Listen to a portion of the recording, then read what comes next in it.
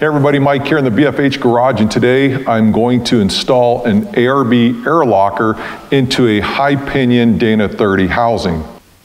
ARB air lockers have long been the gold standard for locking differential devices.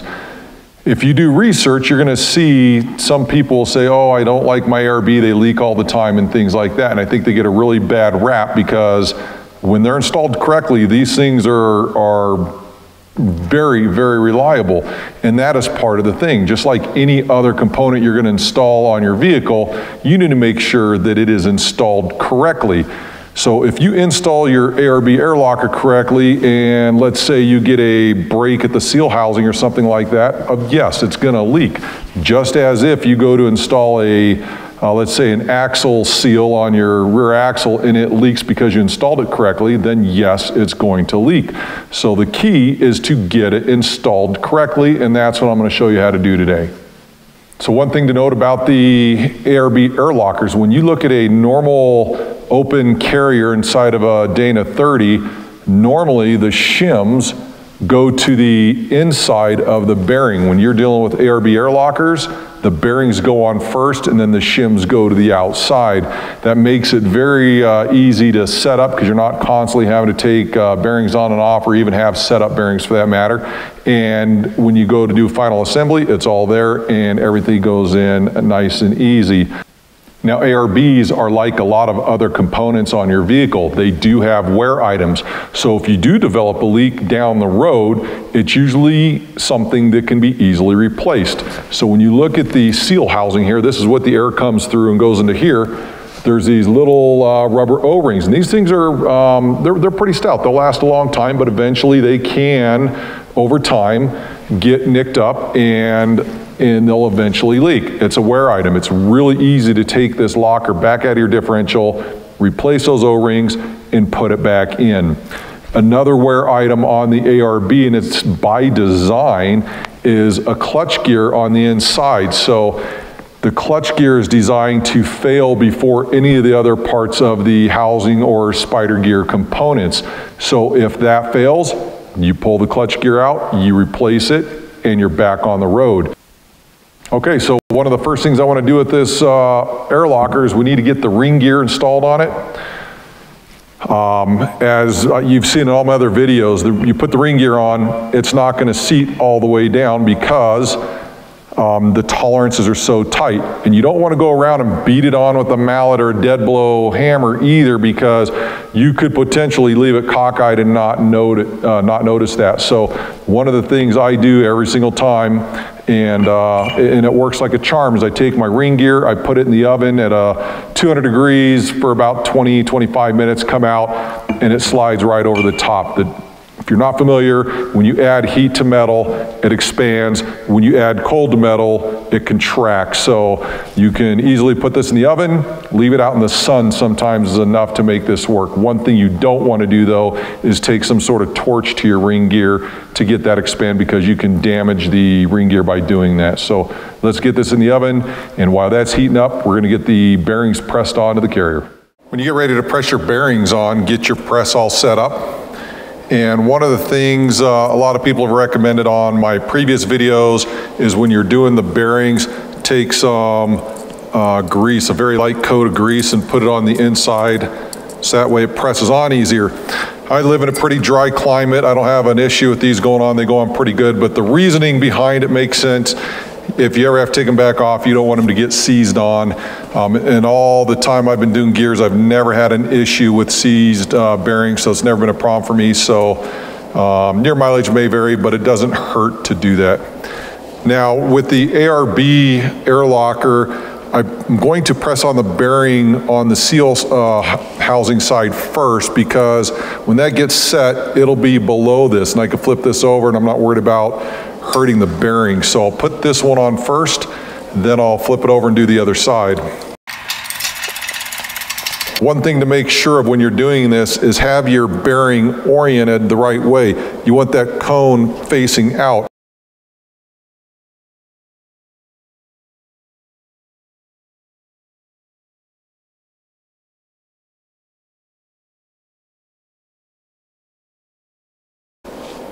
So the other bearing we have to press on right away is going to be the pinion bearing. We want to make sure that we orient this on the pinion head correctly. That way the race comes up and over.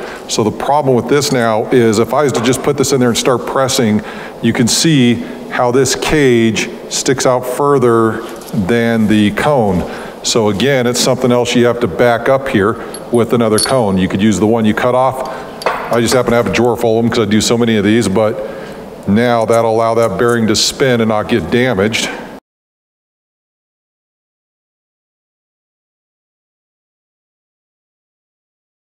So the ring gear's out of the oven, it's ready to get put on. So I want to get that done before it cools down.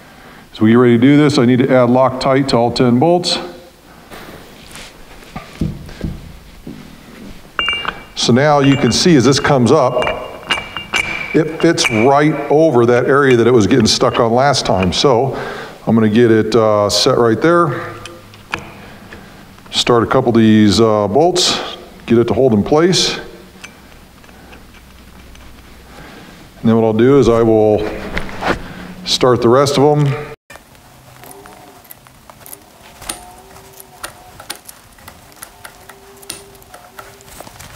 Now that I have them all started, I'm going to push the ring gear up, get it centered. I'm going to go and tighten two of these,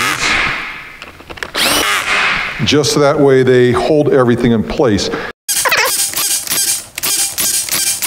And one of the things I do, and a lot of people think it's a waste of time, but I mark each bolt with some paint. I have a little paint pen. I just give them the numbers, and then I go through and I torque everything to make sure I get a good star pattern on that. So I'll do that next.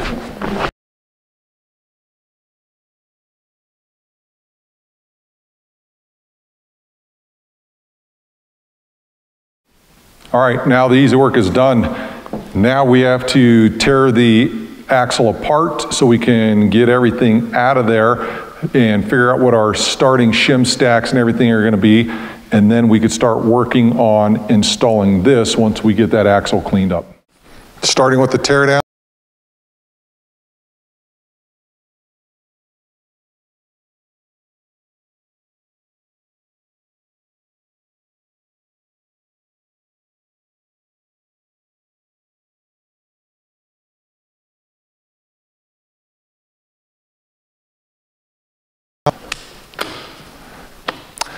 You know, I might as well just go into it right now. Talk about this in every single video that you are looking for marks on your bearing caps that match marks out here on the side of your housing. So if I wipe that off right there, I don't know if you can see that or not, right there, there's a letter A. And if I come over to this bearing cap and wipe it off, I should expect to find a letter A somewhere over here, and it's right next to it. So I have a letter A here, a letter A here, and they're both oriented that way, which means when you go to put this bearing cap back on, it needs to go to this side and in that orientation. When you come over to this side and wipe it off, there's a letter A there, there's a letter A there, and it's barely stamped in there, but it is also on the same orientation there. And you need to make sure when you go to put your bearing caps back on that you put them back in that orientation. Now, if you find an axle that doesn't have a letter stamped into it, then what you need to do is take a punch, put one dot over here, one dot on your housing, two dots over here, two dots on your housing, and that will let you know which side they go on, which direction they go.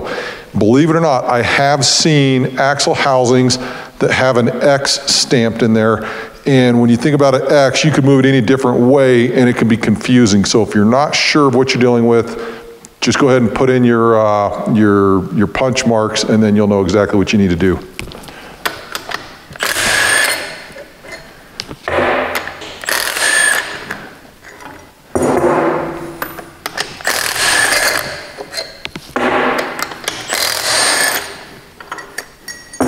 Nothing like burnt bearing grease smell. Okay, so with the bearing caps being off, we can now pull the carrier out. But if the carrier is set up properly, Well, okay, so this one pulled straight out, but it's not supposed to do that. That means this thing is worn and jacked up. So let me put this in there and show you another trick. Hang on just a second here. Oh, Murphy's Law.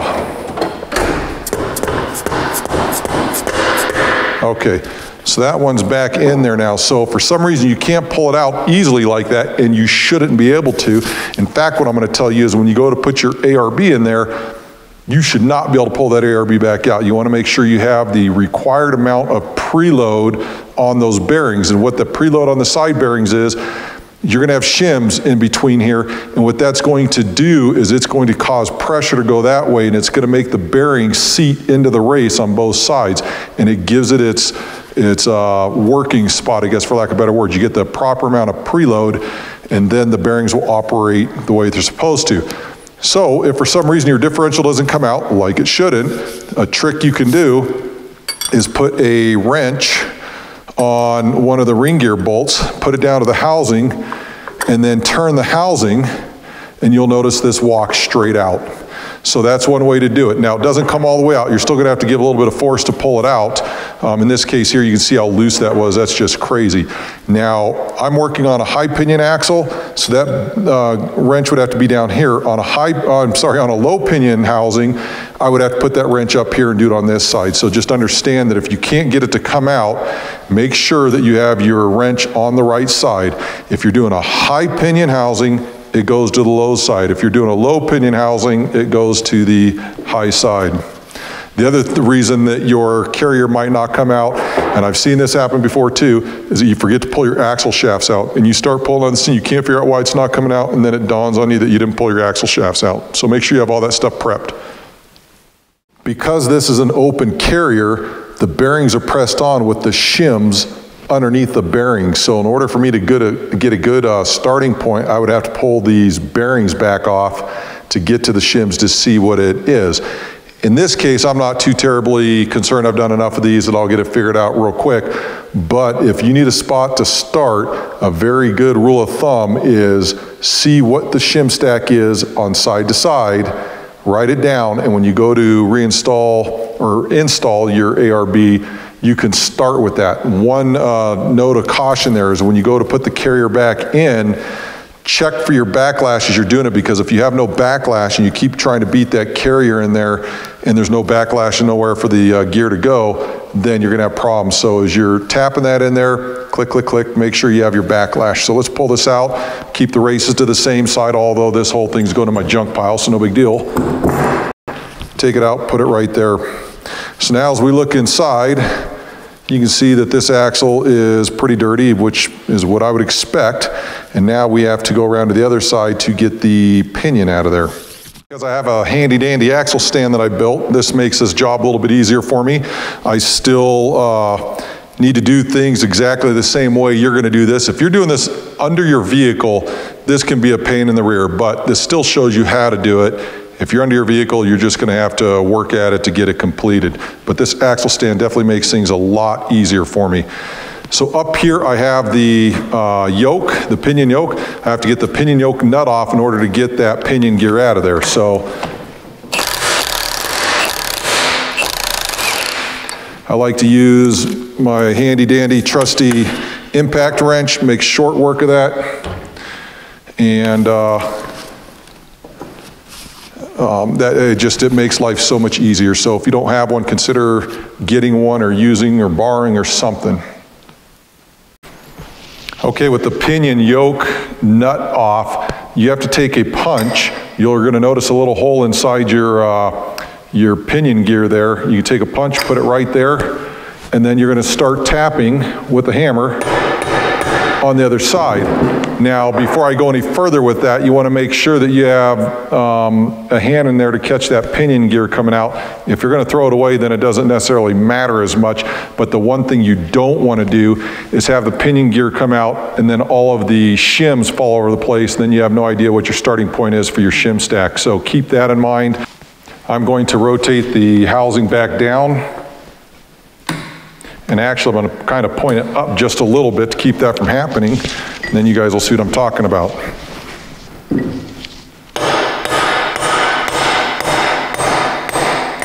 you'll feel it start to loosen up, and that's when you want to be real careful.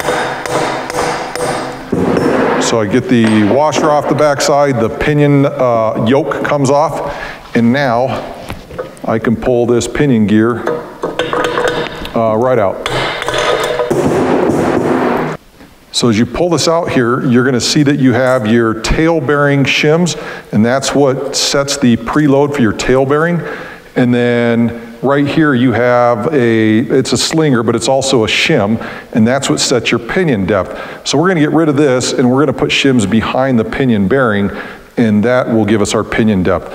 These aren't required. Usually, if they're in there, I'll reinstall it, but it's not absolutely required. They just kind of use it as a shim, and then to help keep gear oil up on that pinion. Now, if you're worried about gear oil getting up inside and on bearings, think about this for a second. Imagine putting a plug on the other side of this housing, turning it 90 degrees that way, filling it full of gear oil, having your ring gear in there, and starting to spin at any type of speed. If you look up at your ceiling, you're going to find that there's gear oil all over the place. So I don't think it's that critical that you get that in there to help keep that in there, because it's minimal of what it does. Well, the next portion of this is removing the pinion seal. I thought I pushed record, I did not. So this sits in here just like this. You want to be careful because you have a baffle on the inside that you do want to reuse and keep. So when you look at this right here, this lays in behind the seal, and this goes between the seal and your tail bearing. That sits right there. Now you do want to keep that in there because that will keep that tail bearing lubricated. When you are removing a pinion seal, as you can see right here, it's just a matter of banging it with the hammer, start folding in your sides. You can put a hole in there, start prying it out, or if you have a seal puller, put your seal pull in there, pull this thing out. But you're not going to reuse this thing. This is going to be absolutely destroyed. So start working it in slowly, and then eventually everything comes out and you're good. So next we want to remove the races that are in there. So if you look right here, that's your tail bearing race. And on the other side, inside the housing right there, is your inner bearing race. We need to punch those out of there so we can install new races. So if you've never done this before, let me find a new race. So if you've never done this before, inside, you're going to see just a little bit of edge of that race from the backside. So right now I'm going to knock out the inner race. So right there where my thumb is, that's going to be the only part showing. So you have to get some sort of punch right on that outside edge. You're not going to be able to get it all because it's inside that housing. You want to get right on the edge, work in a circular pattern until it comes free. A lot of people tell you to use a brass drift punch for this. This part doesn't matter because you're not going to be reusing these races. So punch them out of there, toss them, and you will be good to go. Just whatever you're using, make sure it's got a good flat edge and that you can catch whatever you need. Now, another thing to keep in mind too is there's probably going to be some shims behind there and even another baffle. There's not much you can do to keep from damaging those, so make sure you have new parts to put in their place.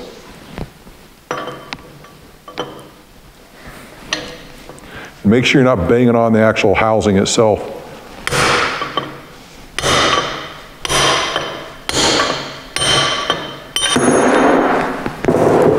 And then it falls right down. So there you go, the race pops right out. And then I've already had this apart once, but this is what's going to come out when you're all done. So you see this baffle here just gets obliterated. So if you have a new one, use it. If you don't, again, not critical, but if you have a new one, use it. And then here's the shims that went behind that race. Now I need to turn it over and get the outer bearing race knocked out. So same procedure applies. This time you'll be able to see it.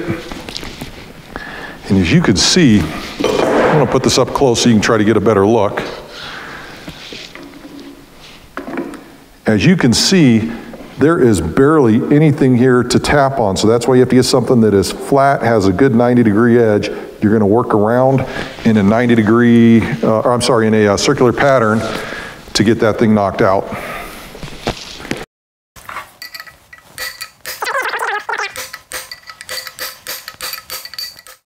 Now that we have both races out, this axle is almost ready. The only thing we have to do now is remove the inner seals.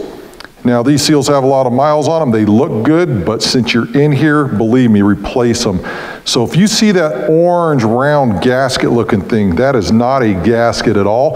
If that falls out, you don't have to worry about replacing it. What that is the sealant that they use when they press in the tubes from the side of the housing. So they slather that stuff on, they press in the tubes, that's what comes out the other side. You can take a pick and just pull that out, and there's no harm whatsoever. So let me show you what I'm talking about. It is not a seal though, it's just leftover sealant. And as you see, it just kind of comes out like so. And even if there's some still in there when you're done, it's fine, no harm, no foul. But now that it's out of there, you don't have to worry about it. So let's punch those seals out. Easiest way to get these inner seals out, take a pipe of some sort, put it in your housing from the exterior. You'll see it comes right through the seal there. So you want to get just below it, get yourself your BFH, and then you're just going to tap from the outside.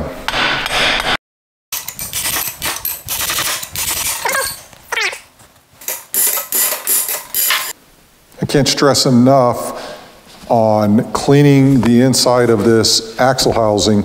You want to make sure you get every bit of gunk, junk, grime, grit, dirt, or anything out of this thing before you start setting up. If you start getting bits of grime back there, it can actually affect your pinion depth because it's getting behind the shim and it will give you a false reading. So make sure you get everything cleaned out really good. Where your seals go, make sure you get that wiped out. We'll drive in the new seals and we're going to be good to go.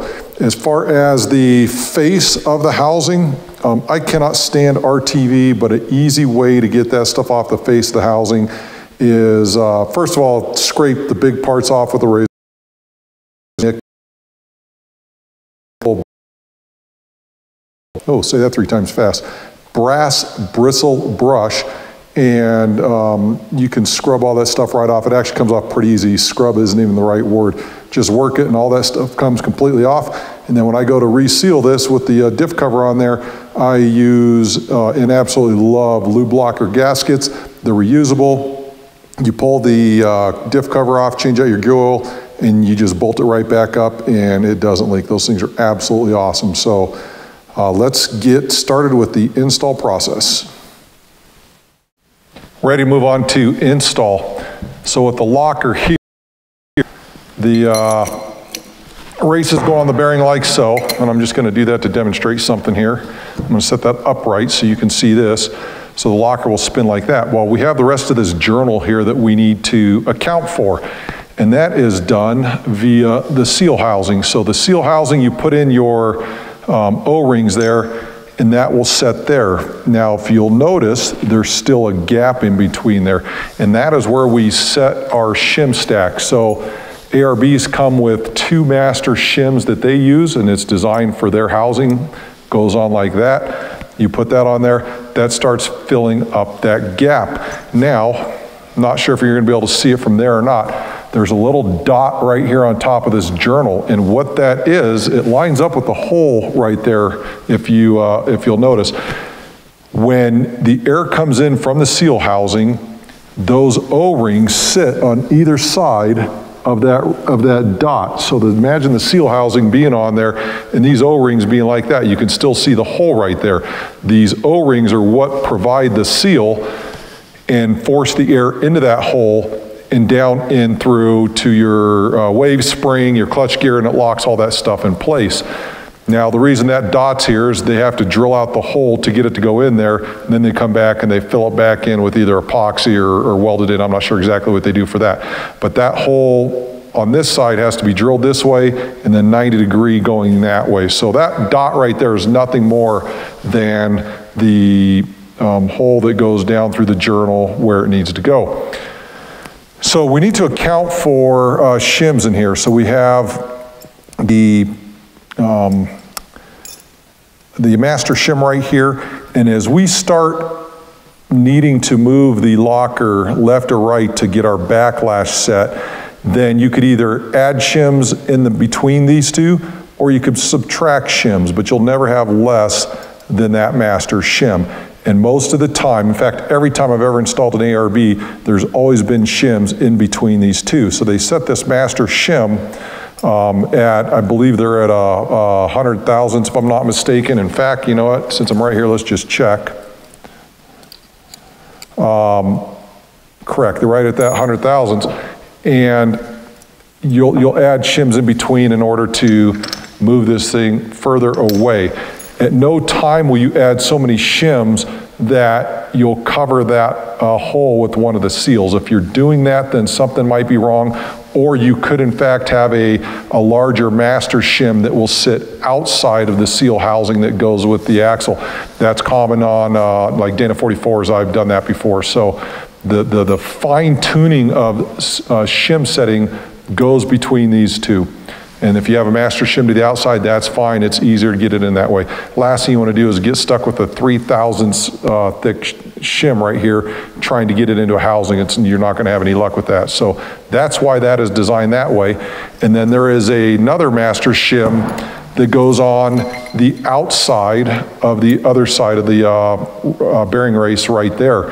And you will take whatever shim stack you need in between here and the race in order to get your carrier to go left or right, and this will be to the outside. Now, if you had a master shim on top of this that went to the outside, in other words, a shim that came with the housing, it would go to the outside of the ARB master shim. The housing that I have here had no master shims, so this will be the outside shim.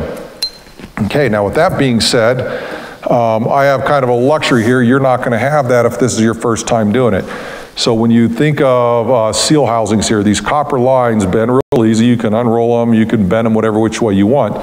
But the problem is down here, it is brazed into the actual seal housing. And brazing means you have to get this seal housing completely red hot and insert your copper line and then put in your brazing material in there to make that connection. So you just can't go in and put solder on it. It doesn't work that way. So the downside of that is if you've never set these up before and you don't have a lot of experience setting these up, you have to be really careful when you're working with this thing. You have to keep the copper line to the other side of this, so when you're sliding this in and out of the housing, you're not going to beat this up. You don't want to bend this thing over and crack it there. I've actually cracked one there. My own fault, again, installation error or user error. So it is possible to damage these while you're doing install. And that is the whole purpose of me sitting here talking to you and trying to help you understand how to do this correctly the first time, so that way you can lessen the chance of damage to these things. Now when I talk about a nicety for me, is I can take the one that comes with the ARB and put it over here, and I have an old one where the seal housing copper line broke off. And you know what, those happen. A guy brought one in, a buddy of mine had one that was leaking from a bad install. He had to get a new seal housing, so he let me keep this one, and I can use this one now as a setup seal housing, if that makes sense. Let me explain what I'm talking about. So it has the O-rings already installed. I can put it on there. And now I don't have to deal with the copper line that is off of that thing. So I can take this thing, put it in and out, not worry about bending that line. So when you see me doing this, you're not going to have that luxury unless you happen to have one of these laying around. But that is the whole purpose of me using this. So when you see me using this, don't break your copper line off and think that's what you need to do, because that's not what you need to do. So speaking of setup parts, another thing that we need to do as far as setting up, when you're setting up gears, you have to get your pinion depth set correctly. So pinion depth is, imagine this being inside the housing right now. Your pinion depth is how far in that pinion head goes out or goes in or comes out. So as you can see there, there's going to be room that you can take this thing and put it in or out. And the only way you can do that is by putting shims between the bearing and the pinion head, or by putting shims behind the race while it's inside the housing. And I'm going to show you how to do that here in just a second. So if you have a clamshell puller, you could pull this bearing off every time and keep putting shims behind the pinion head and in between the bearing and the pinion head, and that's fine. But for people who don't have clamshell pullers, nor do they want to go through that much work, the other way to do that is to make what's called a setup race. So when you look at the race that goes with this here, this has to actually get pressed into the housing by using a seal driver kit. So I'm going to take that off, and I have another one that I've turned into a setup race. So if you'll see here, I have it clearly marked so I don't get it mixed up. And it's Dana 30, and I have the S on it for setup. But this is a brand new Timken race, and it's the exact same thing as this race. And their tolerances are very tight, and I feel absolutely comfortable putting in a setup race that's brand new, and then taking it back out and putting in my final race for install. So how do you do that? A lot of people are gonna ask that question. You have to sit here and you have to take material off the outside of this race, and you can do that with a Dremel. Put a sanding drum on a Dremel, and you just sit there and you slowly work it back and around, back and forth, being consistent as you can, going all the way around this thing until it doesn't need to be pressed into the housing. It will slide in there with a slight tight interference fit, but you should be able to slide it in there and then slide it out. And every time you slide it in and out, you could take a shim, put it behind there, and you could adjust your pinion depth that way. So when I'm all done and I have a good pattern and everything's set the way I want, I will remove the setup race and then install the new race in its place, and that will get driven in with the shims in place because it's not going to come back out again. So that's how you do that. Another thing that I use is a setup tool, and you guys have probably heard me talk on my other videos, is the pinion nut. So, and there's a good reason for this. So as you put on this nut here, you see how easy this goes on right here? Well, when you use a new nut, they don't go on that easy. Let me show you something here if you can see it. I'm not sure if you can see that, but you're going to look at the end of that nut and it looks like it's oblong a little bit. And that's only part of the feature of this nut. It's a Stover type nut. So Stover's a brand, but it's a Stover type nut. It looks like an egg shape there, and what it's designed to do is you put it on, you have to deform that egg shape into round, and it creates a clamping force on it. In addition to that, the threads are pretty darn sharp, and they will cut into the other threads, and that's what provides that gripping power. So the downside of that is, and I learned that the very first time I set up gears, I was taking the original nut, putting it on and off multiple times, and it galls up the threads, and eventually these threads completely stripped out, and I had to buy a whole new gear set. Part of the reason I'm here today to keep you from doing that. So take a Dremel to the inside of the threads, that same sanding drum that I was telling you about, and go around and take off that sharp edge on those threads. I mean, work it quite a bit, get that sharp edge out, and eventually these do wear out as a setup nut, so you can't just keep reusing it hundreds of times. I'll probably get 8 or 10 uses out of them, but you want to take that sharpness off of the threads. That way when you're driving these on, they aren't galling up the threads as you go. Now another little thing I do to help prevent that from happening is I'll take some gear oil and put it on the threads, and as I drive this on and off, that gear oil helps to lubricate it and allows the nut to engage the pinion without destroying it. Now when I go for final assembly, I'll take some brake clean, get all that gear oil off of there, and then I'll put the final nut on dry. That way it has that gripping force. So what else do we have? We have some specialty tools that you're going to need. Obviously the shop press is one of them that you're aware of. We're going to need a inch-pounds torque wrench, and the whole purpose behind an inch-pounds torque wrench is when this thing is inside the housing and your yoke is on the back side there, we have to measure the rotational force when this is inside the housing. The only way you're going to do that is with an inch-pounds torque wrench. You can't use a clicker style, because a clicker style, you get to your torque and it clicks and then you're just there, but it doesn't get a constant reading of torque. So don't think you can go into setting gears by using a clicker style torque wrench. You have to get a inch-pounds either a beam style like this, or there's a dial style that will also read. The dial styles are expensive. This here's a beam style. You can buy these online, Amazon, bike shops have them, things like that.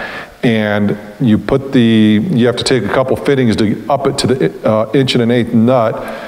And once you have that driven to spec and it feels like you have the right amount of torque, you're going to take this, put that on there, and it's going to read in inch pounds. So this is something you're going to need for this setup.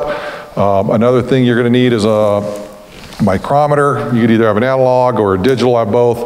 And the whole purpose behind this is to measure shim thickness, because you have to measure shims that are going to go on either side of the carrier, as well as shims that go behind your race that go inside the housing. You also need to measure shims that are going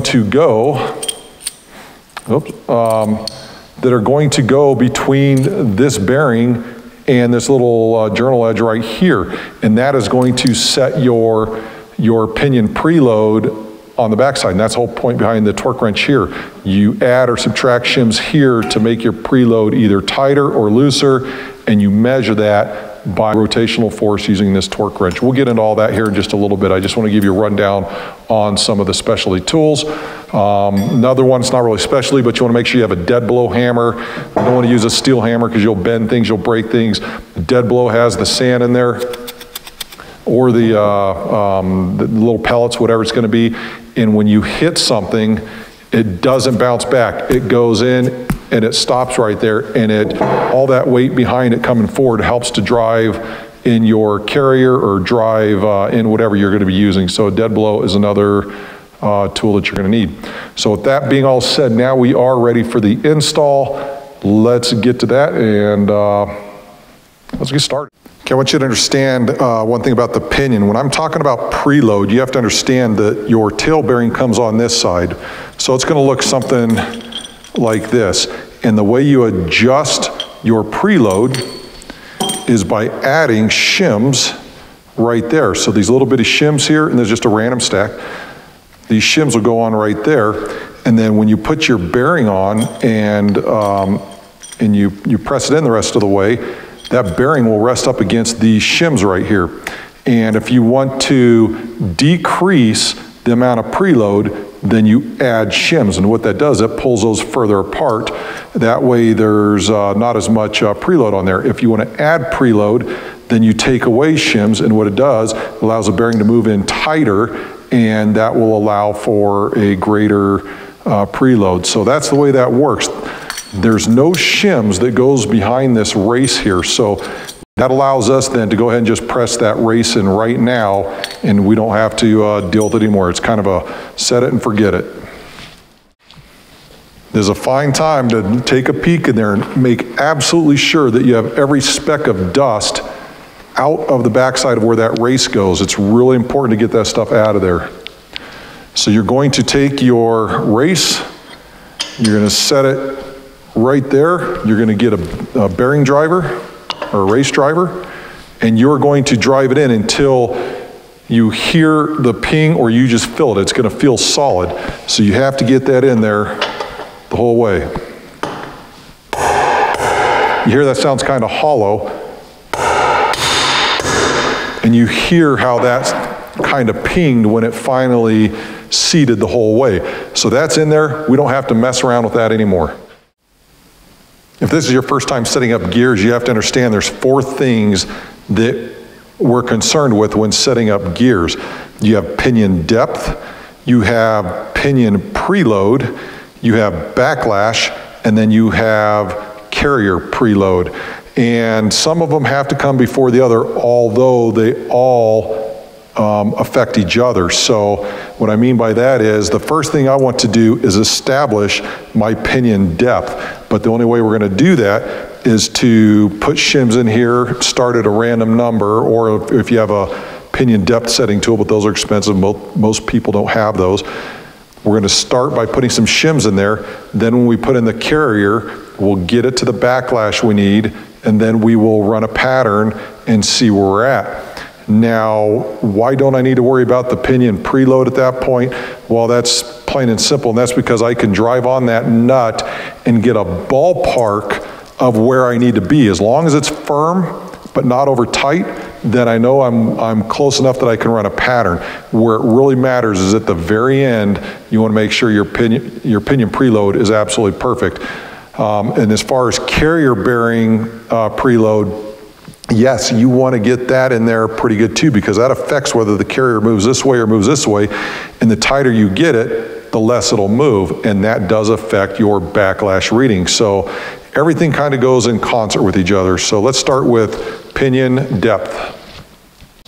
Now, as stated earlier, I like to use Revolution gears, and they have a chart to put in the box, and their suggested starting depth is 42 thousandths.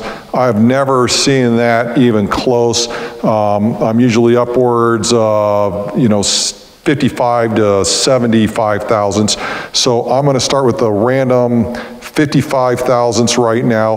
That will give me an idea of where I'm going to be. So I'm going to take my shims, put them in there, make sure they're set, and then I'm going to take my setup race and slide it right in over the top. And again, that setup race, since we hone the outside off, slides right in, just like that. One of the things I do with my bearings prior to rotating them, I put just a small amount of gear oil, and I mean just enough to get a really thin coat on there. And the reason being is you don't want to run your bearings dry, so I'll take and just put like a little bit of a drop, couple drops there, then I'll rotate them, make sure they get good and covered. That way we're not running dry bearings. So with my race in there now, what I need to do is install the actual pinion gear. I'm going to set that there, come to the back side, going to install the bearing, take my yoke, put it on the back side, start the nut,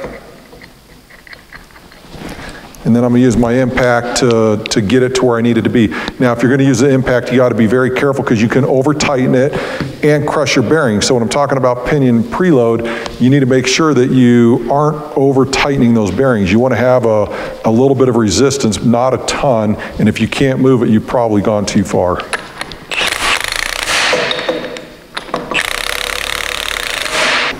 So as you can see here, I'm able to turn it by hand. It's got a good rotational force there. Okay, one thing you're gonna notice when I put the pinion in is I didn't put that rear baffle and I didn't put the seal on yet. That is a very last step because that thing's gonna be coming in and out so many times that you only wanna do those steps once. So now that we have the pinion in there, we need to figure out our carrier preload, or not preload, we need to figure out our shim stacks for our carrier. So I'm gonna put some shims behind the races. We're gonna set it in there and see if it's close. So one of the things you wanna do before you start putting things in here is measure out all your shims using those calipers. Put marks on them because you're going to be going from shim to shim back and forth, and it's nice to have the numbers written on them, and then you can just go figure out if you need to subtract 3/1000ths, then you can go to a 3/1000 inch thinner shim, or you can mix and match to get to the number you're looking for. So get that done ahead of time. So now that we have the pinion in there, I took and I added some shims in between the seal housing and the race there. I have some shims here, and I just did a quick check to make sure that it would be snug enough, tight enough for what I need. And we need to get it in there. Now, a word on carrier preload, just so you're understanding what I mean here. I shouldn't be able to just shove, or I'm sorry, I shouldn't be able to push that thing in there nice and easy. It should take some influence with a dead blow hammer. And then you know that you're going to have the correct amount of preload. The other option of this is if you have a differential spreader, you put that on there and it moves the differential out. You can only do that up to 15/1000ths of an inch though, and then you could put the carrier in there, release the pressure, and go from there. Poor man's way of doing it is get a dead blow. Should take, I don't know, 6-8 whacks, whatever, to get that in there. And again, I'm making sure that I still have some backlash.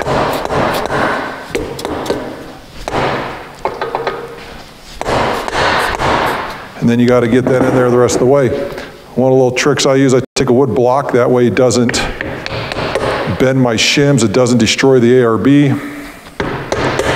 I can take that, and you'll hear when it hits home. I know it's there. Actually, that sounds pretty good for backlash, so what I need to do now is check my backlash. When you check backlash, you need to have the bearing caps on, finger tight anyway, because that will affect backlash if you don't have it on that way. So make sure I get these oriented correctly. Now, I use my little cheater method here. I have my drill with the clutch set. So what I do is I take and push that there.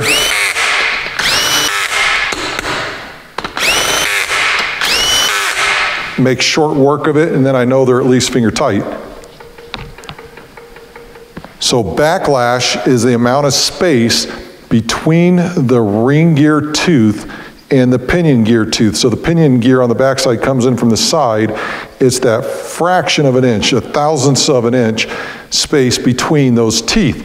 You need that space there so that way lubrication can get in there and lube the gears and everything runs smoothly. So now I need to bring out a special tool that I forgot to tell you about, and that is our dial indicator.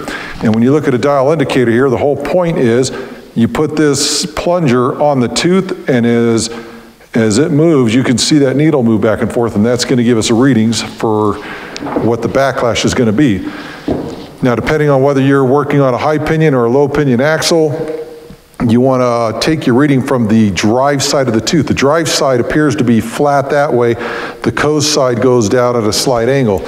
So on a high pinion here, I need to put up on this side. If I was doing a low pinion, this would be clear over here on this side. So adjust accordingly, get it to where you need it, and then you're going to get that set. And that's fine if that's spinning right now. That tells me it's on there, so I'm going to get it close, set my magnet. Now the very first thing I want to do is make sure that I don't have the plunger touching the tooth behind it.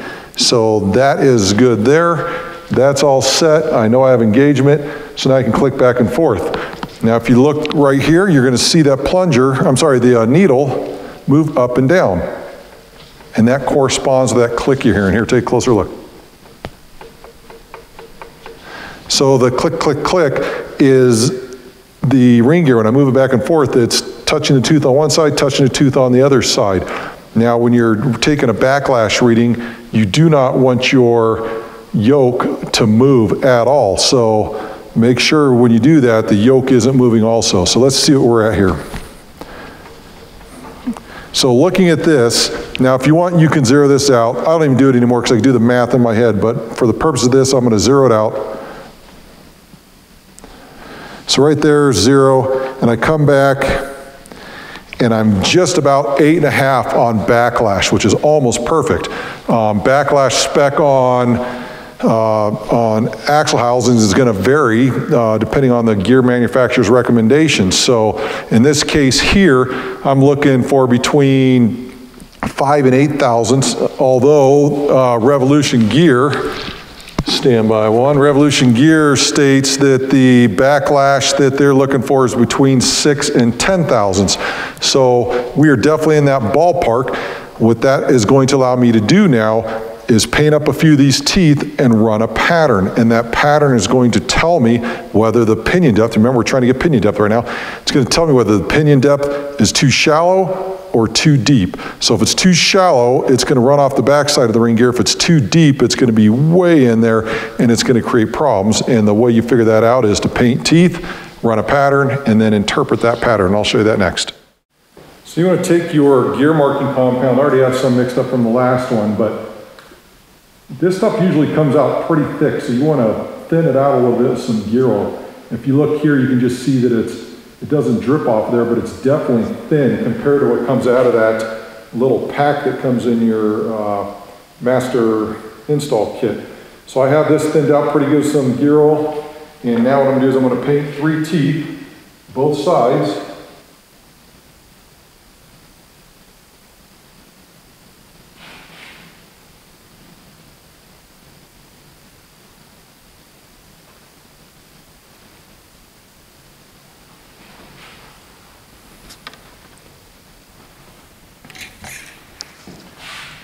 Make sure you get good coverage and then we want to rotate the pinion gear through the ring gear, and that will paint a pattern.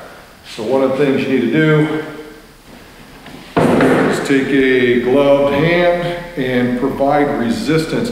And the reason behind that is it makes your gears contact better, and it wipes that paint off and gives you a good reading. So you want to make sure that you have some resistance on these gears. I take a drill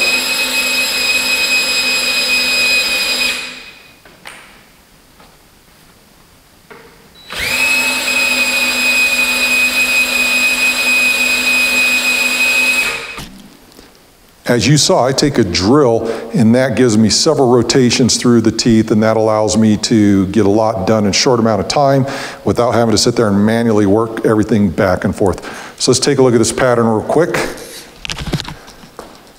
And just as I suspected, this is way too shallow, and the way we can tell that is that it's got that kind of round look going into the root there, and it just comes right off the top of the face. So we want this pattern to move more into the face of the tooth, and then when it's set right, you're gonna see a fine little line, kind of like what I just painted there on top of that tooth. That will be indicative of a good pattern. So let's start messing with these shims, get them to where we need, and we'll take another pattern. And just to be perfectly clear on what needs to happen here, because we finally took a pattern, we realized that pinion is too shallow, meaning that it sticks out that side of the differential too far. We need to bring it in this way. And the only way we're going to do that is to get the pinion out of there, put some more shims behind that race, the setup race that I have in there. That means we need to take the bearing caps off, we need to pull the carrier back out, we need to pull the pinion back out, set those shims, put it back in there, put everything back together, make sure our backlash is right, which means we have to move some shims from this side to this side or vice versa to get our backlash within spec. Then we can finally take another pattern.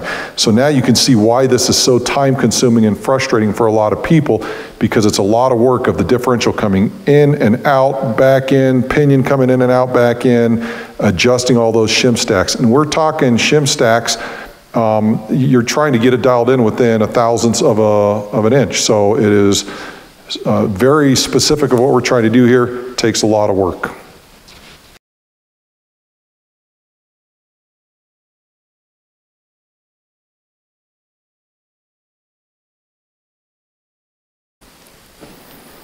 So putting the carrier back in, listen to the backlash.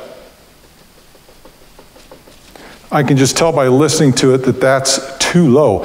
And the reason that that has happened, because we pushed the pinion depth in further and it reduced that backlash from last time. So right now we're right on the edge of having zero backlash. So I need to take some shims from this side, move them to this side, and that'll push the ring gear that way. And what that'll do is that'll increase the amount of space between the ring gear and the pinion gear. Now, a word to note here, when I make my adjustments on my pinion depth, I'm not making small adjustments initially. So I knew that that last pattern was really shallow, so I added a full 20 thousandths of an inch, and my intention is to make it too deep. And when I see that it's too deep, then I will have effectively bracketed it. And I know that, hey, this reading here is too shallow, this reading here is too deep, and then I start working them until they get closer and closer together, and eventually I'll get it to perfect. So the whole point is, make sure you do too shallow, too deep, then you definitely know that you're in the ballpark of where you need to be, and the best way to do that is to keep track of this stuff on paper. All right, I added the 12 thousandths from that side over to that side.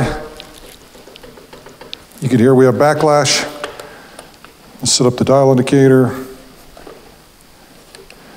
And again, you have to kind of adjust this every time you're doing it. You want to make sure that you're not on the tooth behind it. It's not leaning up against it. It's taking the reading straight off of that tooth. So right now I'm at 7 thousandths, which is in spec, which means we could paint the teeth, take another pattern. So when I repaint the teeth, what I do is I wipe off the excess paint that's on the brush and I just repaint the teeth that are That keeps you from making a big old mess.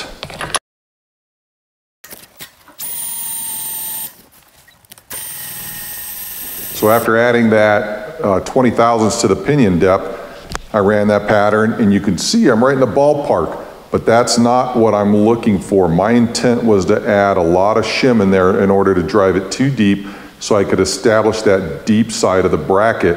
I haven't done that yet, so I'm gonna pull this back out. I'm gonna add another 10 thousandths to that pinion depth and make sure that I'm getting too deep. Then I can start backing it out and dialing it in from there.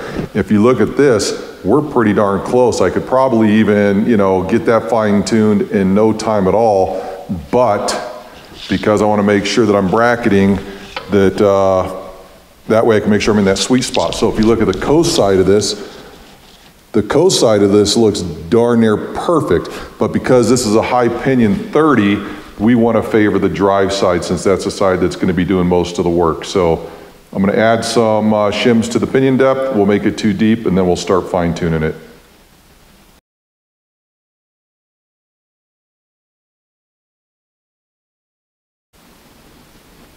Now that I added the 10 thousandths extra shim in there, you can see clearly how it's too deep now. If you look right, let me get my pick up here. If you look right here, you see how much paint there is between the pattern and top land of the tooth. That is way too much. We're just looking for that little sliver up top. So now I know that I've effectively bracketed this. I'm gonna pull out 5 thousandths and try it again. And if I need to pull out more than that, then I'll start doing that. But now I know we bracketed it. Now I can start getting this thing dialed in perfectly. As with any change we make on this, I again now have to take everything back apart and start pulling shims out from behind that race. So everything's got to come back out again.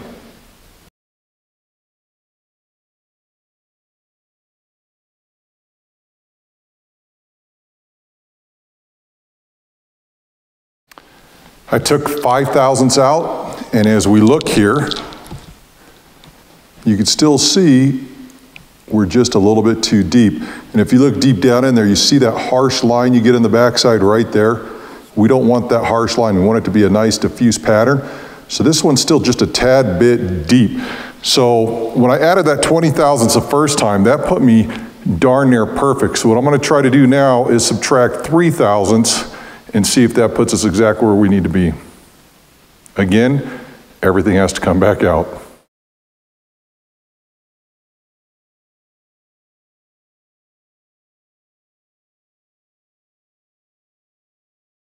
I took the pinion depth back to the 20 thousandths, but I opened up the backlash to the high end of the spec.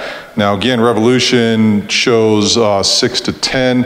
I normally shoot for 5 to 8, but this is at 10, and I just want to point something out here. So as you can see, now we have a good looking pattern. We have that thin line I'm looking for right there. Right at the top, that's perfect. So that's a good looking pattern, and that's centered on the tooth from this side. Oh, come on, focus. From this side to that side, that is all centered, so that's a good looking pattern on that side. But let's take a look real quick at the coast side now. So if you look at the coast pattern now, the pattern is good, it's diffuse, but it leans more to this side than it does this side. So just as an experiment, so first of all, this is an acceptable pattern. I could put that final race in and be done with it, but I'm going to close up the backlash just a little bit and run another pattern and just compare the two and see what happens, just out of curiosity. So I brought the backlash down to 8 thousandths, and if you look at that pattern there, I like that a lot more than the other one. And again, we are trying to favor the drive side since this is high pinion, so I'm happy with that. Now let's take a look at the coast side.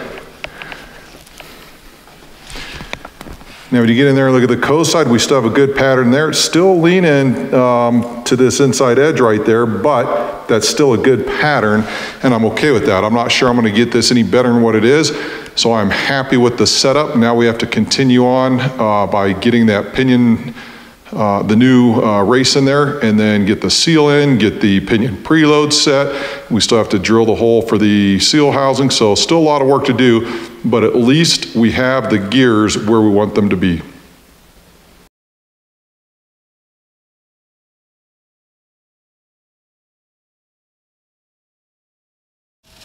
Before I start getting ready to drill the hole for the seal housing and all that, I'm going to go ahead and set the pinion preload. So before I drive that other race in there, I just decided to leave what I had in there since it's already in there, and then I'll have to do things multiple times. So what I need to do is figure out what shims are going to go there in order to get the correct preload.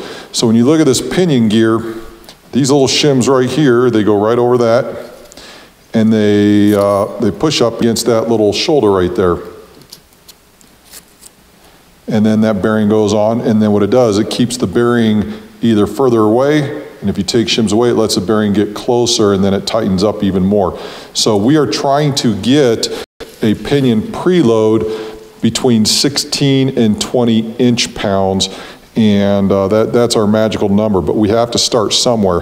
One of the things you can do is you can measure the old shims to get a good starting point, but if you look here, these are my old shims. They're completely destroyed, bent.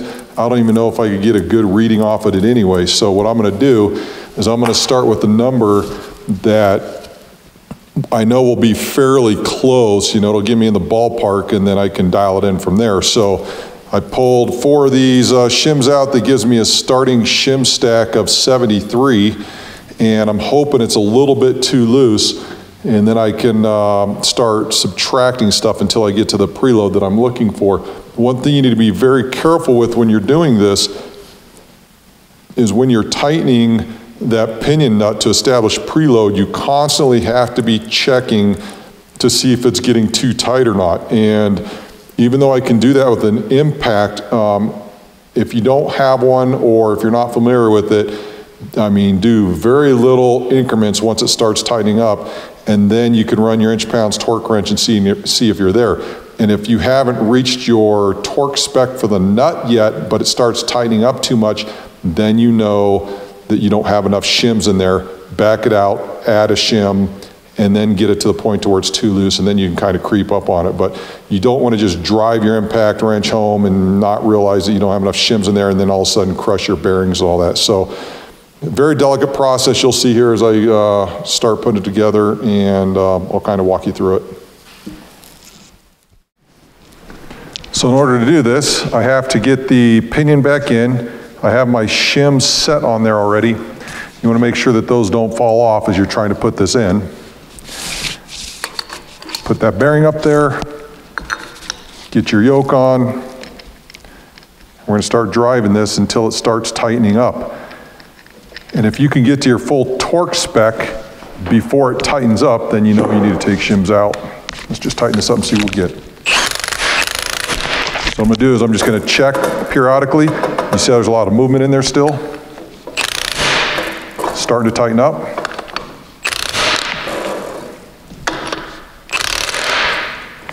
So I know my impact wrench will get me there, and I definitely don't have enough preload on this, so now I need to start taking shims away in order to allow that to get closer, tighten those bearings up to get that preload. So I'm going to back this off, and I'm going to start pulling shims out. I'll probably pull them out at about 5 thousandths at a time, and we'll go from there.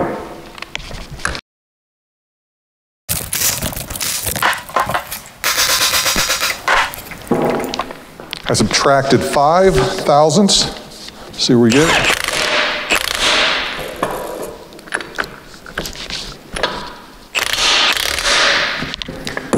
So you can see that we're starting to get some good preload there. So what I'm going to do is find my inch-pounds torque wrench. So I'm going to check. Right now I'm sitting at about 18, but I'm not at the full pinion nut torque spec. So what I need to do is get my torque wrench along with my pipe wrench and see if I can tighten it up and see where it puts me.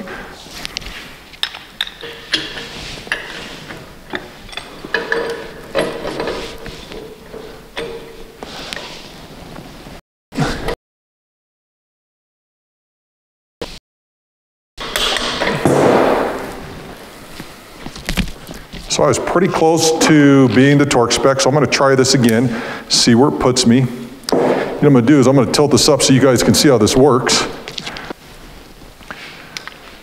So in order to check the pinion preload, we need to use an inch-pounds torque wrench and put it on here. And you want to get the reading as it's going around in a circle. Breakaway torque doesn't count. So if you look at the needle there, you see how the pinion's not even moving? Well, breakaway torque doesn't count. You want to get rotating. Where that pinion, or where that needle is now, is what we're looking for. So right now I'm at about 24 inch-pounds. So I'm just over the spec that I like. I would be within the manufacturer's spec, but I don't like to go that tight because it's easy to burn up bearings. So I'm going to add, I'm gonna try to add 0.02 of a shim and get that thing perfect.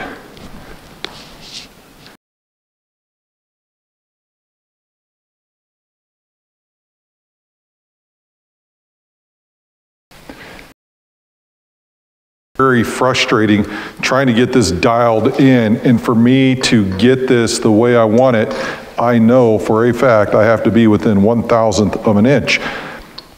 I was an inch, 1/1000th of an inch too light, and I didn't have enough preload. I was 1/1000th of an inch the other way, and I had too much preload. So I'm hoping I have it dialed in now. Part of the frustrating thing with this too is that shims, even though they appear to all be 0.003, 0.005 or whatever, they could be off by just a little, and sometimes that's enough to make your preload go whack. So we'll see what this does from here.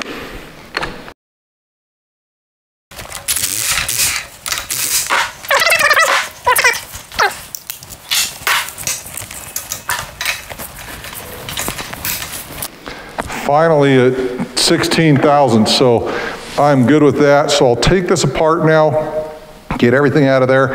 I have to drill my hole for the bulkhead fitting, and once I do that, I'll completely clean out the housing again, and then we can put everything back together. Now we have to drill the hole for the bulkhead fitting. And if you notice here, I put the bearing cap back on so you guys can kind of get a look here. That copper line has to come up somewhere through here. You have your cleveite bushing up here, and you're also going to have your control arm that slides right over the top of this. So you don't want to be too far this way, and you don't want to be too far that way because of your bearing cap. So you have to find a spot that is going to be the happy medium between not hitting this and not hitting that. Now, each axle is going to be slightly different, but when you're looking at it, and it was the same thing on my last axle. Let me get this here. I remember this hole here, I ended up drilling right through the back side of that, a little bit to this side of it here.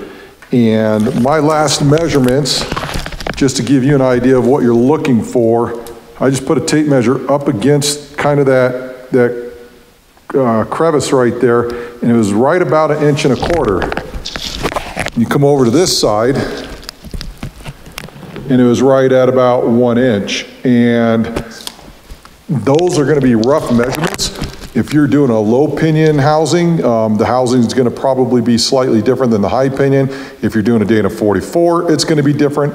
So my advice to you is measure it out multiple times, look at it, put that bearing cap in there, see what it's going to look like, and then determine where you're going to put that hole. So measure twice, cut once, as they say. Where you want your hole. I took a small center punch and put it there, but it's not big enough for me for starting a drill bit. I like to get a good whack in there. So I'll take and I'll put a good center punch right there. Now I can take a drill. I'll take a smaller, maybe an 1/8 inch drill bit, and I'll drill a pilot hole. I'll drill that all the way through, and then I'll start slowly going to bigger bit sizes so it cuts through all that stuff easier. Now the bulkhead fitting is going to ultimately take a 7/16 drill bit, so that's what you're aiming for at the end, and then you got to get it all cleaned up.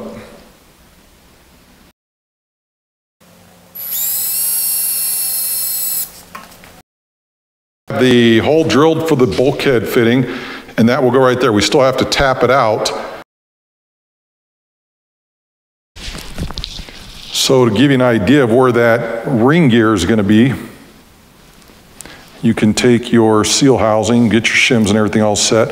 I don't have the O-rings in there yet, and that's not necessary for what I'm trying to accomplish here. But you can take and put that right there. And if you look, you can see how we're missing the ring gear. But what it also does is it tells me where I can now bend that to start getting my loop going back down this way. So I'm looking at right in this area here to start that loop, and I'll bend that down, and then I can make the loop go up the other side and out the axle housing bulkhead fitting. Anytime you need to put a bend like this, you don't want to do that by hand because it's easy to kink a line. So take something, in this case I have my seal driver here, take that, put it in there, and then start forming the line around that, and that'll bend nicely around that corner without kinking your copper line. Before we move on any further, we need to get that pinion set. So I'm going to take all those shims I had, and before I do that, I was going to tell you that I completely clean that out. There's nothing in there. The last thing you want to do is get some debris in there or shavings from your bulkhead fitting and not allow these shims to sit where they need to sit. So get that cleaned up real good. New race, make sure you wipe it down, get all that packing grease, everything off of there. You're going to set that right about there, and you want to get this set in as straight as you can. So when you first start, make sure it's not cockeyed. Looks like it is leaning down a little bit.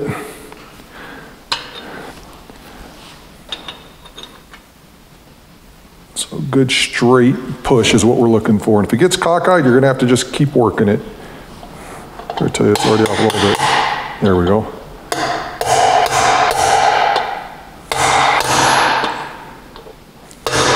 You hear that hit home, it pings pretty good. Make sure. So you heard that ding pretty good, so that race is set. I don't have to deal with that anymore.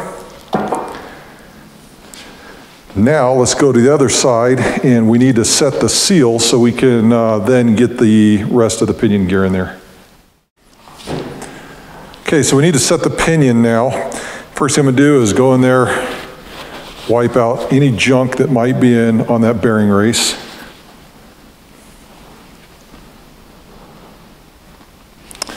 Then I have to take the bearing, and that will go in there first, but before I do that, I'm going to give it a little bit of gear oil, so that way when you go to run this thing for the first time, it's not completely starved of oil. So get that in there, smear it around before it leaks out, and that will lubricate those bearings somewhat until the gear oil can get moving up on them. From there, we need our baffle, pulled out of the last, or pulled it out of the housing previously, so that sits in there against that. And then we need to take our seal and put our seal on. I always take and pat grease inside the seal to make sure that when the pinion pushes through, that I'm sorry, not the pinion, but the yoke, when the yoke pushes through, it will be lubricated and not burn up that seal. So I take that like so, put that there.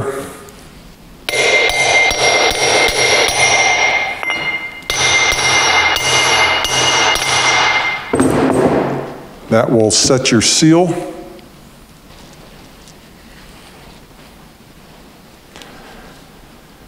So from there, I'll take some grease, put it around the yoke. That way it's ready to go. I'm going to bring the pinion through. Make sure that you have your shims on there. So if you took your shims off, make sure you put them back. And again, same thing applies here with the gear oil. I'm going to start that right off the bat. I'm going to run these bearings a little bit and get some lubrication going. So make sure you get your pinion set straight, and you have to get this yoke through the seal. There you go. And you have to do it enough to get the nut on. Now, if you don't have a flange style nut and you throw this washer on here, it may be tough to get it started. So I always take the original, my setup nut, because I can get those threads started, and then I'll drive it on with the impact wrench to get that pulled through. Then I'll go back through and I'll add the final nut. So let me get this going.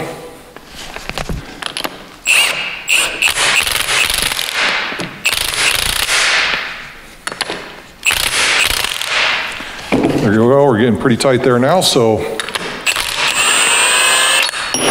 I'll take that nut off, and now I'll put on the washer and the new nut. But before I do that, I want to clean up those threads.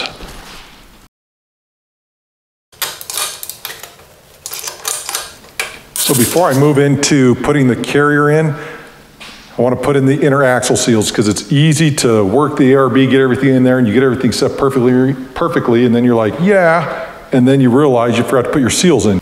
Finally, time to get this carrier installed. One thing I want to mention real quick is if you're working on your axle, a Dana 44, or anything that has bearings to the outsides of the tubes, then you're going to notice in the ARB instructions that there needs to be a slot cut down here. If you look up top side here, you can already see there's an oil drain slot that allows oil to get in there and lubricate the bearings. The problem with an ARB though is oil will get down in that slot, run out the tubes, and lubricate your bearings, but when it comes back, there's nowhere for it to get back into the pumpkin. So what ARB wants you to do is to cut a slot in here, just like you have up here, and that allows oil to return, get back into the mix, and then everything could still stay well lubricated. When you're dealing with a front axle though, where the seals are to the inside out pumpkin there, you don't have to worry about that step. So before I can insert the carrier, I need to get the seal housing set up. Remember the little O-rings that go with that. You need to put some gear oil on your fingers in that O-ring, smear them around real good, and then you're going to install them into that seal housing. You got to slowly kind of work it to get it set in there. These O-rings are kind of square, so as you're putting them in there, you don't want to get them twisted.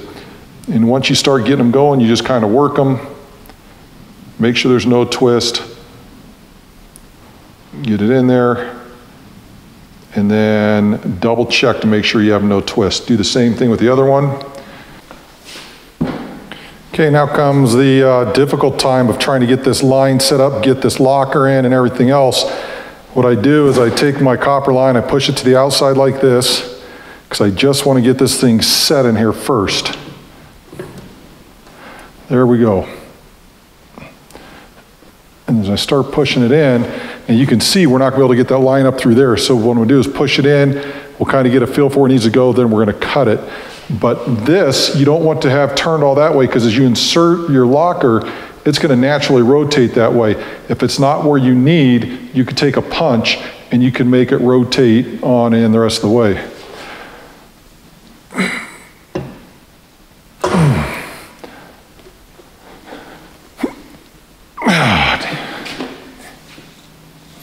So you gotta be real careful here as you've been dealing with it. I know you've been dealing with it all day, but there's nothing easy about this.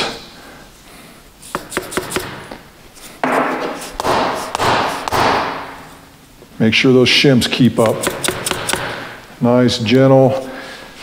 Look at your carrier. If you have no gap on the bottom side of the bearing, but you have a gap on the top side, you don't want to hit down. You want to kind of hit upwards motion, just like that. So now that I'm close, I'm going to take my wood thing here, get those straightened up, and start tapping in. You hear that one hit home? That one's home, and home. So now I got to figure out this line here. As you can see, it's not going to be easy to get to, so I need to rotate this up and in first. This is one of those areas where brass punch is optimal.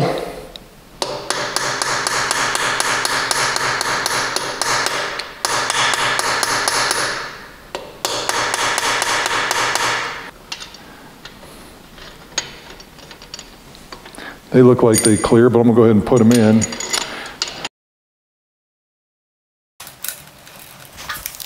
Give you a close up here. So now the problem we have, it's not really a problem, it's just a matter of getting your line to go where you want it to go. We don't want it to rub on anything. We don't want it to rub up here. We don't want it to get caught in the ring gear. You can see there's not a whole lot of room there. But before I do anything, I have to get this line through the seal housing component. So I'm gonna kind of bend this down a little bit more. I'm gonna get a gauge of where I need to be here, and then I'm just gonna cut it, and that'll allow me to tuck it under there a little bit. So stay tuned, I'll show you what I'm talking about. Okay, you can cut your copper line with either tubing cutters. You can use a Dremel. If you're going to use a Dremel, be careful. You don't want burrs getting back down the line.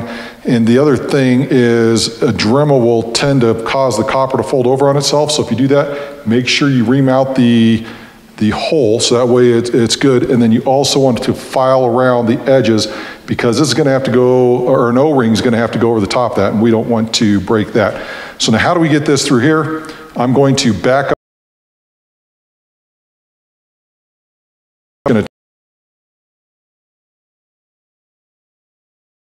Anything, but you really don't have much of a choice to get this to go. There you go.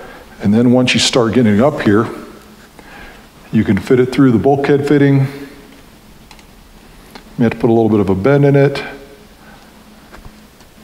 There you go. And then once you get it to come up through the bulkhead fitting, grab it here.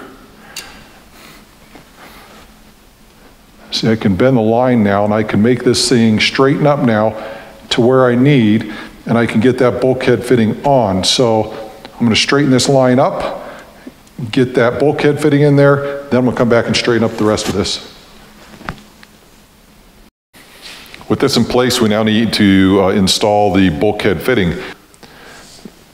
That is the order that those go in there. So the copper line comes up through there, you put your first O-ring on, you put the spacer on there, you put your second O-ring on there, and then this threaded cap here screws down inside your bulkhead fitting, and it compresses everything against that copper line, and that keeps your copper line from pulling back out this way. So before we do anything, we need to get the bulkhead fitting set. You can use Teflon tape on the threads, you can use pipe dope. My preference is pipe dope. So with the copper line in there, I make sure it's inside the bulkhead fitting. I'm going to hand tighten that for now. Then I'm going to get my wrench. And I'm going to hold this kind of up to make sure that that line doesn't pop back out. You don't want to over tighten that bulkhead fitting because you can break it like anything else. The first thing we need to put in there is an O-ring. And they do want you, hold on, I'm doing it right now. They do want you to put a little bit of gear oil on that O-ring to lubricate it, so when you put it over the copper line, it's not going to tear. Now, one of the things when you cut that copper line, make sure that you take a file or something and round off those edges. That way, you don't have to worry about cutting your O-ring here. So this is one of the things you got to be really careful with. Kind of roll it on there until it goes on there. You're going to push that one down a little bit. Then you're going to get this spacer.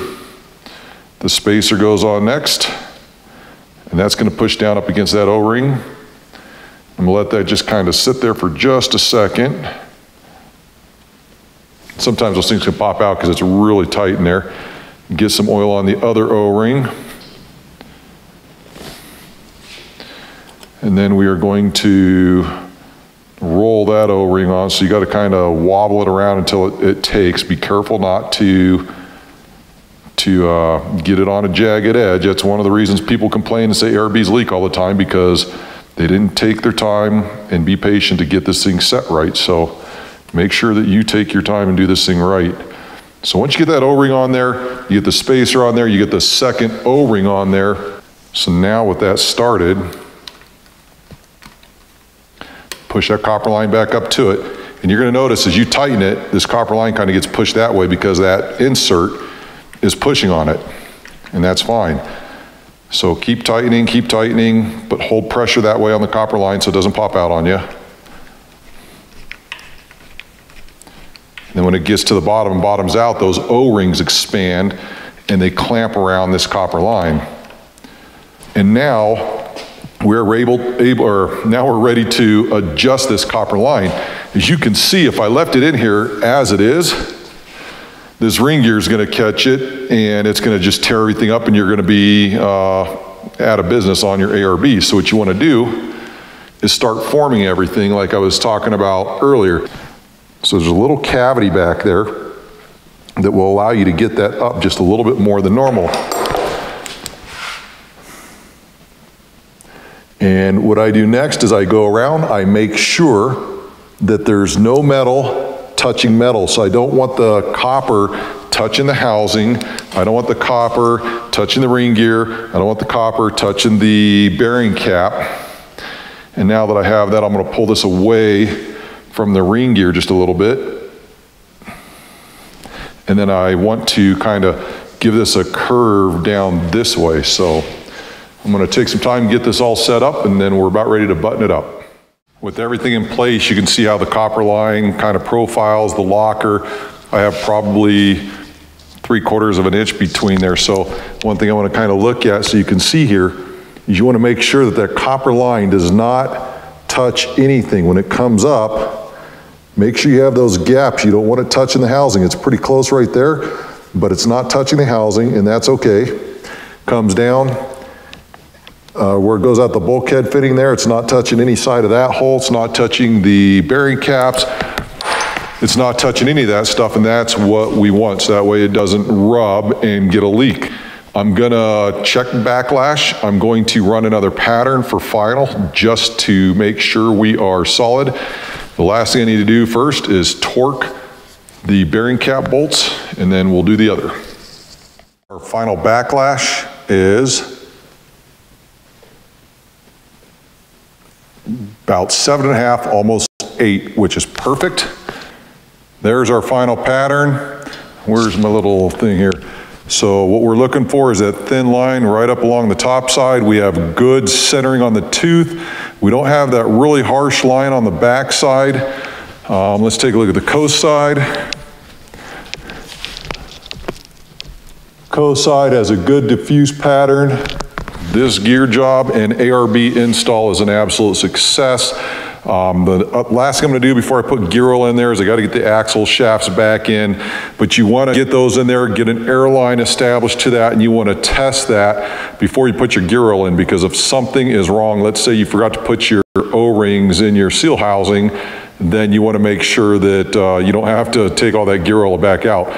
So do that. Verify that everything's good, that it locks, and that's all there is to it. That's your ARB install right there.